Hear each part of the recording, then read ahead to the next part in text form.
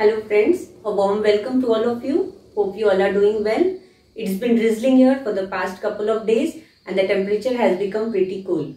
Such cold weather definitely calls for baking some yummy warm cookies. So today we are going to bake some peanut cookies and we are going to make them using unsalted toasted peanuts which lend a lovely aroma and a typical nutty flavor to our cookies. The recipe is eggless and pretty simple and fuss-free as we require just one blender jar to make the cookie dough. Friends, these peanut cookies are fragile and have a crumbly texture and they are mildly sweet in taste and they make a wonderful edible gift for the holiday season as well. Peanut cookies are also a must bake for the Lunar New Year celebrations. So let's quickly check out the ingredients and make some yummy peanut cookies. You will get the list of ingredients in the description box as well. Here we will be taking 1 cup of peanuts, raw peanuts. Make sure you use good quality peanuts. 1 cup of whole wheat flour. 1/4 cup of ghee, that is clarified butter. These are shortbread cookies, so we will be using ghee here. 1/2 cup of powdered sugar.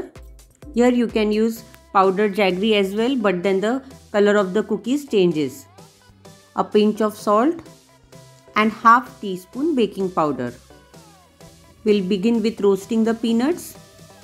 We will be dry roasting the peanuts on low to medium flame. Make sure you keep stirring the peanuts so that they do not catch the bottom. Roasted peanuts enhances the taste of the cookies. Friends, peanuts are an excellent plant-based source of protein and are rich in various vitamins, healthy fats and fiber. Despite being rich in calories, they are low in carbohydrates and contain potassium, phosphorus, magnesium and vitamin B. Friends, for convenience sake, you can always roast the peanuts in the oven. Friends, if you are looking for a vegan version of these cookies, you may use peanut butter, as then the peanut oil from the peanut butter will replace ghee or clarified butter in these cookies. You can see we have dry roasted the peanuts for 4 to 5 minutes on low to medium flame. Light brown spots have appeared on them. We will put off the flame and allow the peanuts to cool down a bit before peeling them.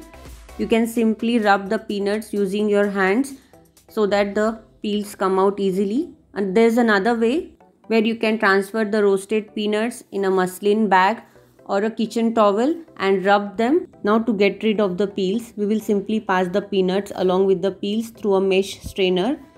Now we will reserve 2 tablespoons of these roasted peeled peanuts for garnishing and transfer the rest into a blender jar and grind it into a fine powder. Now we will sift our dry ingredients directly over these powdered peanuts.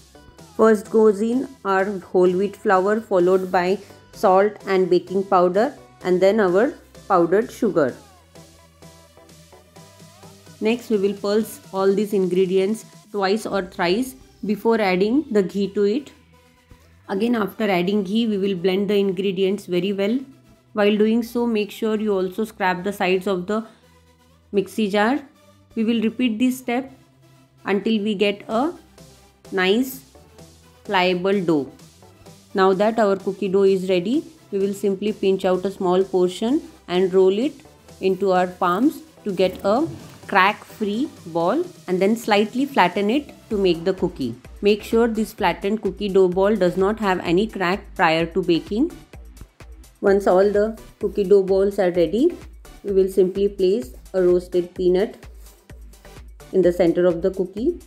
We have already preheated our microwave on convection mode at 180 degrees Celsius, but we will be baking these cookies at 160 degrees Celsius for around 18 to 20 minutes. The cookies are very fragile while they are hot, so handle with care. You can also bake these cookies in an air fryer or in a pressure cooker. You can refer my atta naan katai recipe, which I will be providing the link in the description box, where I have showed the methods of baking the cookie in pressure cooker, oven as well as in air fryer. We have cooled these cookies on a wire rack. You can see they have got a perfect texture, a lovely color and a perfect cracked top. These peanut cookies have got a perfect crumbly and melt in mouth texture. Thank you so much for watching. I hope you enjoyed this video. Do give this recipe a try and share your feedback with us in the comment section below. Friends, if you enjoy watching this video, do hit the like button. Also share it with your friends and family. For latest recipe updates, you can follow me on Instagram and Facebook. You can find the links in the description box below. Friends, if you are a first time visitor to my channel or have not subscribed it yet, make sure you also subscribe it. Also click on the bell icon so that you get notified every time I upload a new video. You can share your feedback, suggestions and recipe requests in the comment section as well. See you soon with yet another healthy and delicious creation from my kitchen. Until then, stay safe and eat right. Happy baking, happy eating. Bye bye.